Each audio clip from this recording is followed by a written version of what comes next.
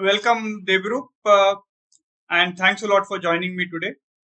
So, for the viewers, Debrup graduated with his bachelors in mechanical engineering from the University of Buffalo, and then he also completed his masters in mechanical engineering from NYU. And since the past 5 years, he has been working in the US.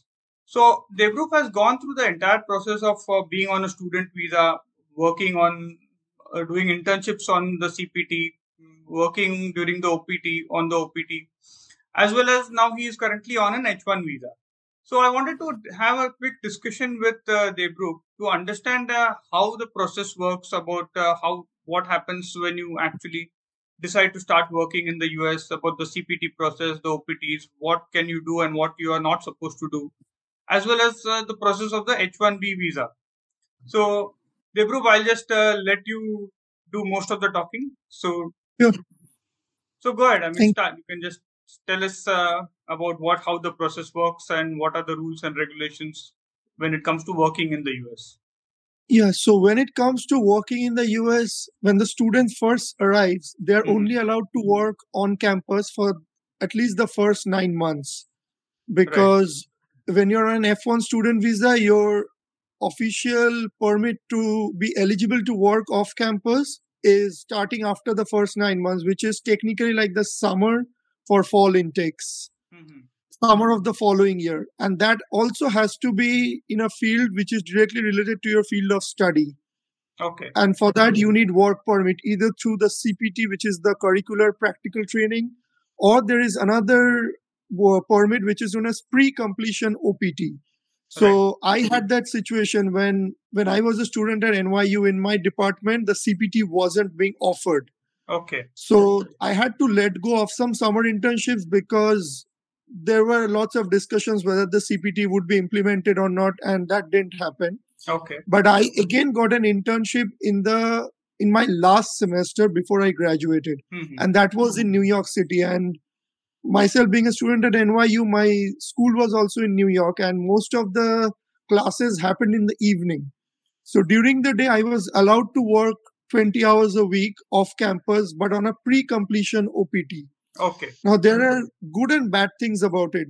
I'll Mhm. first start with the bad thing, which is if you're working part time, which is 20 hours per week on pre completion OPT, that gets deducted from your overall OPT period. Okay. So let's say you work 4 months from January to May part time on pre completion OPT. So that is taken as 2 months of full time OPT. So after Okay. graduation, instead of you having 12 months of full OPT, you'll now be having 10 months of OPT. Okay. So that is something students need to keep in mind because with the H1B situation being a lottery, if you take the first 10 months and then the STEM OPT starts immediately after the regular OPT expires, Mhm. students might not get the third chance to be in the H1B lottery Correct. because their STEM OPT will also expire. So that is one gamble I took because I badly needed the experience to I mean I Mhm. knew I wanted to get into the industry, but all the entry level jobs also needed some sort of an experience just Okay. to be like what we knew. So I took that gamble and it paid off because I got my H1B in my first year itself. Okay. So So, I mean, well, just on, for on yeah, on that note, Debru, if I understand correctly, the pre-completion OPT that you're talking about, you can apply only in your graduating semester. Am I right?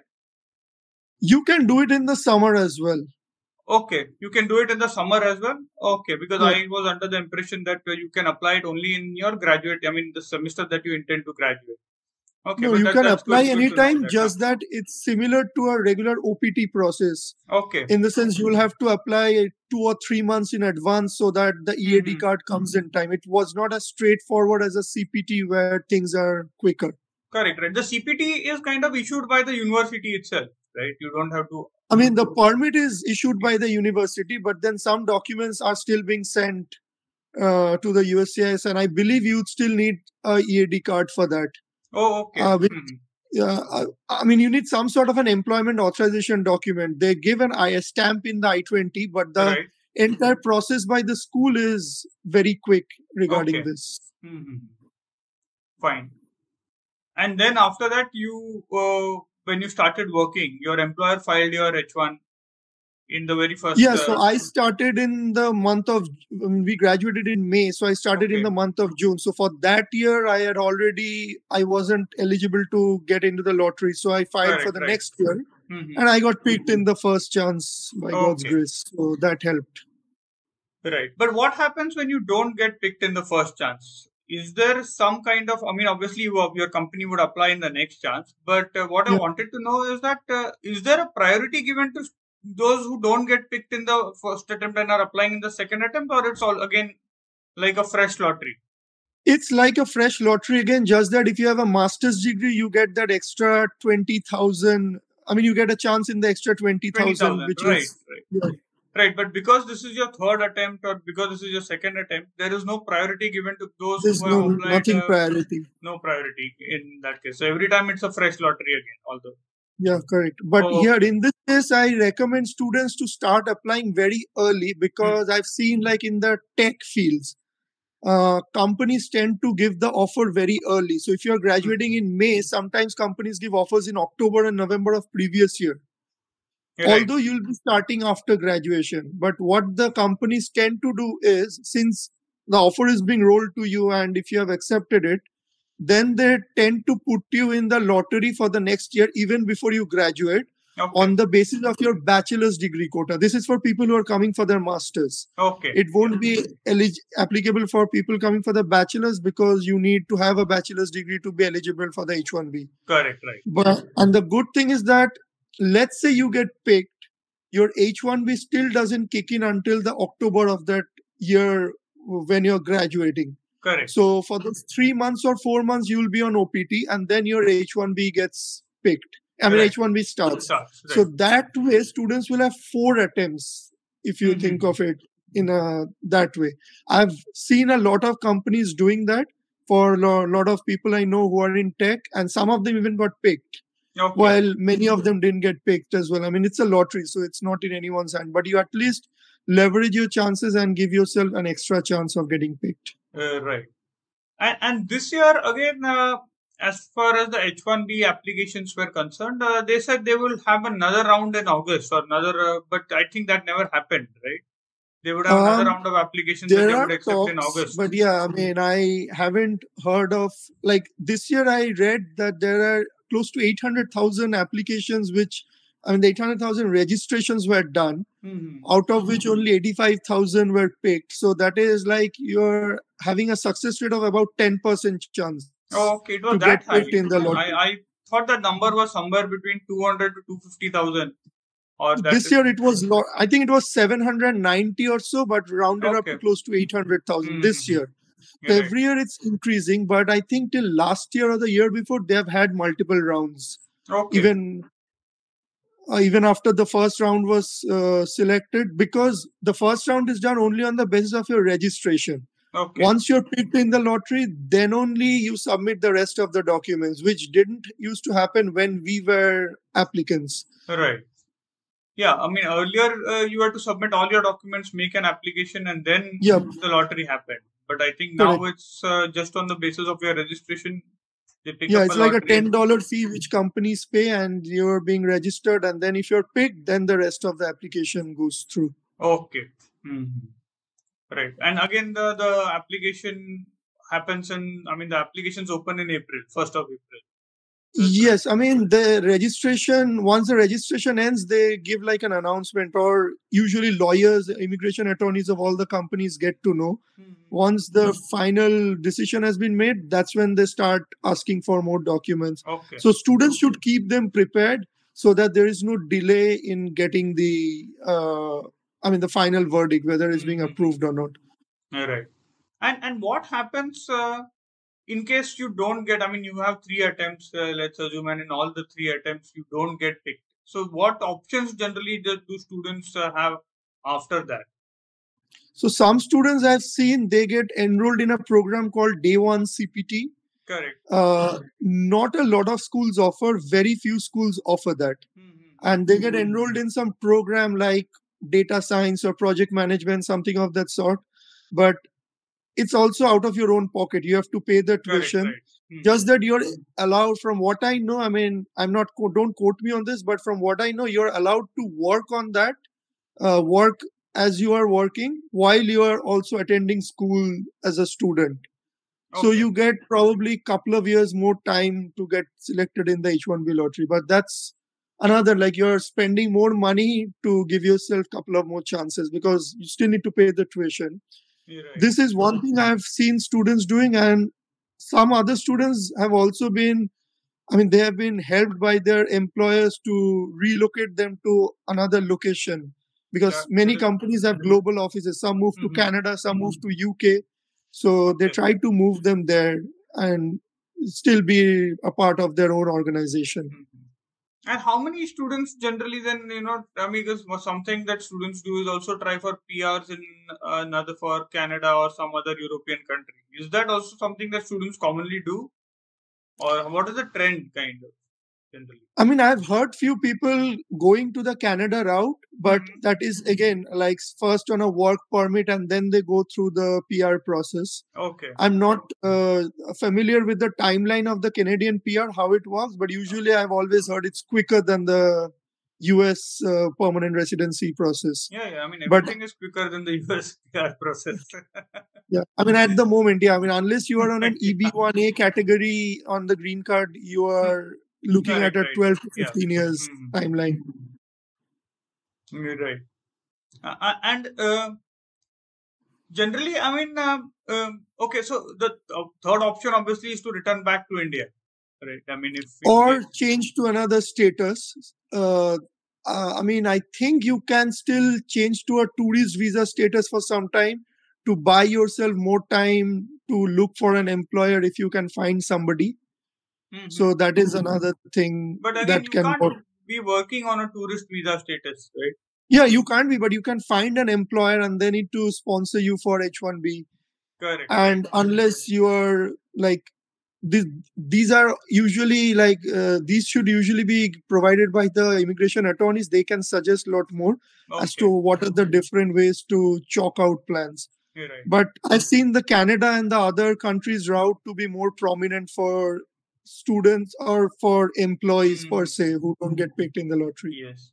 And I mean, of course, another option that students have is then apply for the second degree, which again has to be a higher level degree. So if you have already done your master's, then maybe if you enroll for a PhD, then HDR. again after completion of the PhD, you get 3-year OPT. So yeah, so for the 3 year OPT, yes, it needs to be a complete different degree. It can't be a Yes, second master's degree. second It has to master's, be a right, PhD. right. Because in You can't. second masters also you get just 1 year OPT because it's in the same level. It Okay, has to be in a different level to get the other STEM OPT. okay. Now, do you even get the 1-year OPT? Because if you have already used your 3 years, I think you don't get even the 1-year OPT after the. No, if it's a different degree, I've seen people getting that. I mean, that's what the rules used to be. Okay. I mean, lately a lot of things are changing. So, but I've Hmm. I've seen people getting the third degree as well. I mean, enrolling themselves for the third degree to get more extension to Okay. work. Fine. But how are the job scenario right now? I mean, given all the layoffs and other market conditions, are students still getting jobs, or there are some sectors that are doing good, some not doing good? Any idea inputs on that? So from what I'm noticing everywhere, the tech industry has been affected the most. Okay. I mean, tech companies are doing huge layoffs, and that's not just for entry level roles, that's all across the board. Like I've seen people with many years of experience also getting laid off from the company. Okay. I mean, I think I read yesterday or a day before that people were given offers in some companies, and those offers were taken away even before they have started. Correct. Like Right. their background Yes. verification and other things were done, but even before the role started, their roles were taken Hmm. away. So the tech industry has been affected quite a bit. Okay. In our industry, which is the consulting or in the construction sector, like I work in the MEP sector, which is mechanical, electrical, and plumbing, fire protection Okay. in the building industry, that hasn't been affected too much yet. I mean, in my company, I haven't seen layoffs actually. Okay. I mean, people are switching, they're moving from one company to other, which is part of the job, I mean, the career progression. but I haven't seen too many layoffs in our industry. The tech industry has been affected the most. And that's also affecting the entry level engineers who are graduating fresh because A, they don't have any experience, and second, they need the H1B sponsorship. Okay. So a lot of entry level engineers told me that there are few companies who used to sponsor entry level candidates before and they have stopped doing that currently. I mean, they're all looking for experience. Okay. So just to recap, I mean, so when you start doing your master's or even a bachelor's degree, if you want to do an internship, ideally you are supposed to do that on a CPT, that is your curricular practical training, and then after you graduate, you effectively get 1 year of OPT, for which of course you'll have to apply before you graduate.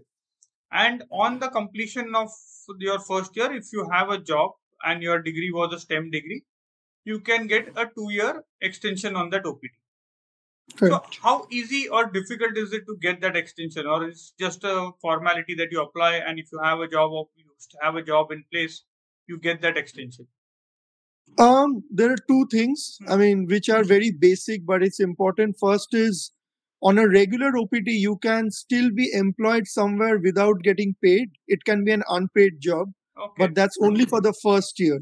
Okay. But from the second year onwards, you need to have a job which is fully paid and it has to be per the labor laws. I mean, it has to be at least the minimum wage for that location, for that designation, and the company has to be e-verified.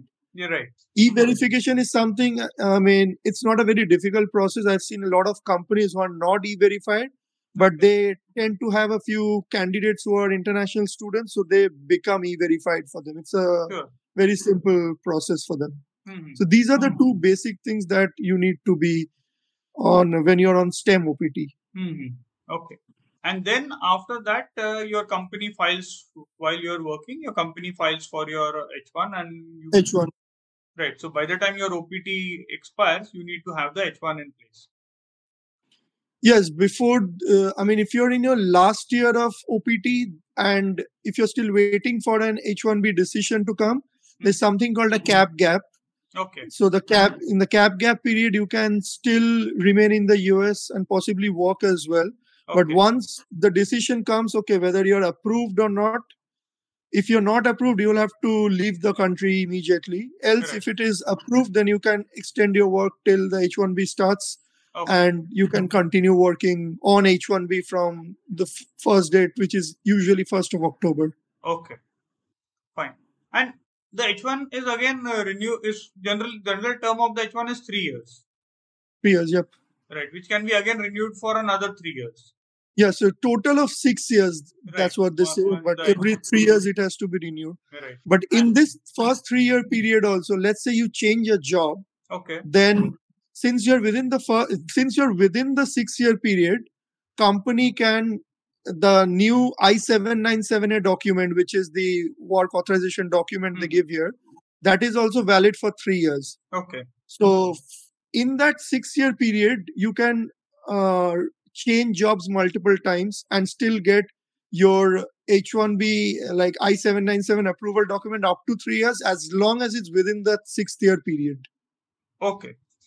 So, I mean, if you change your jobs, it's just that the employer gets changed, right? You don't have to apply for a fresh H1 and... It has to be through an H1B transfer. So it doesn't have to be a lottery, but it's the exact same application, exact same process, everything the same. Okay. Just that you don't need to go through a lottery. So it's a guaranteed thing, just that it takes a little bit of time. Okay. But companies, if they're in a hurry, they also pay the extra fee to the USCIS and do a premium processing. That way you get a decision within 15 days when you're doing the transfer. So, but then again, your duration is still 6 years, right? Even if you change jobs. Correct. Yeah. Your premium H1B period is the first 6 years, during which your employer needs to file for your the next stage, which is the green card application. Correct. And generally green cards take a longer time. So is there, I mean, obviously there are stages in the green card. So if you clear, what stage do you have to clear to just that you can just continue working in the US without having to leave, even if your green card decision is pending? Yeah. So before your 6th year period expires, there are two steps. One is called so there are multiple steps, but the first step is when the companies submit a premium wage application, a prevailing wage application to the Department of Labor, just to make sure if you are getting paid properly or not.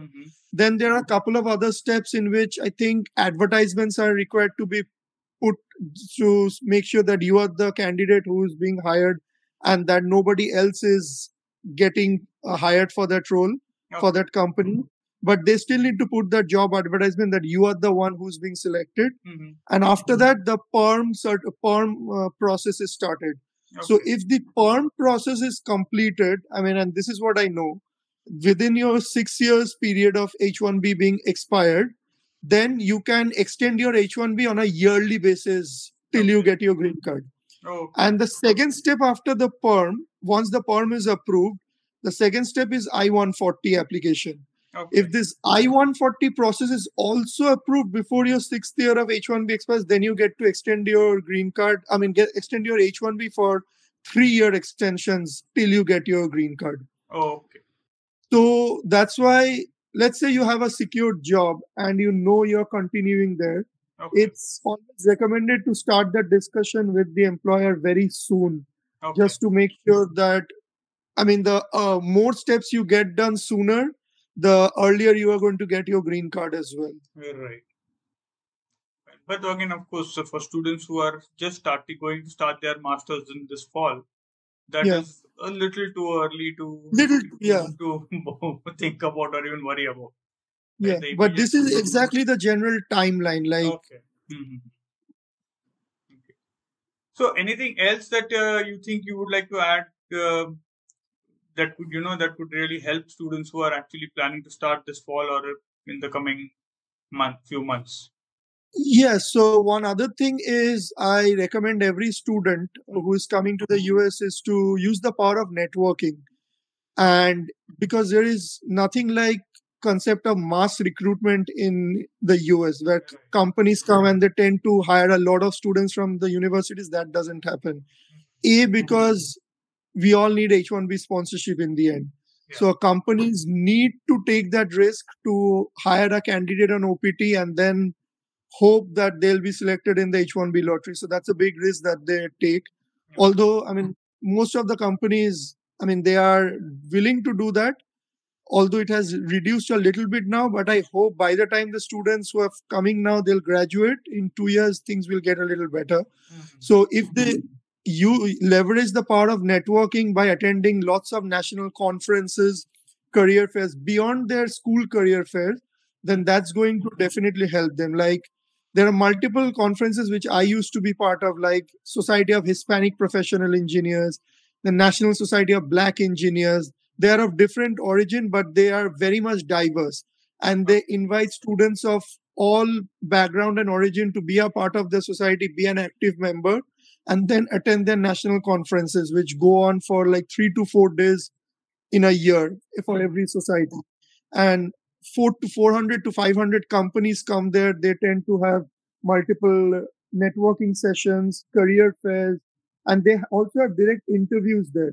So I've had opportunities when I've been to those events and I've had a one-on-one conversation with the HR, and I was scheduled the first round of HR interview directly during the conference. So that is one way to get your resume directly to the hiring manager without having to go through the tedious process of being selected. And other than that, another thing I would recommend student is to know which companies are usually H1B friendly. Like, there's a portal which I tend to use, which is myvisajobs.com, in which they tend to say if a company has sponsored for H1B in the past year. So I can just search with, let's say, Amazon or Google and see how many, if they're sponsored in the past for a particular role. So that way I'm not wasting much time in applying to companies which don't hire international students. Let's say the defense companies like Northrop Grumman, Lockheed Martin, and others, they don't hire international students. So there's no point in applying to those, even if you're a software engineer or an aerospace engineer. There, because those are for US citizen mostly. So yeah, that's definitely something worth knowing, because that will actually save some students a lot of time and efforts, rather than wasting time behind.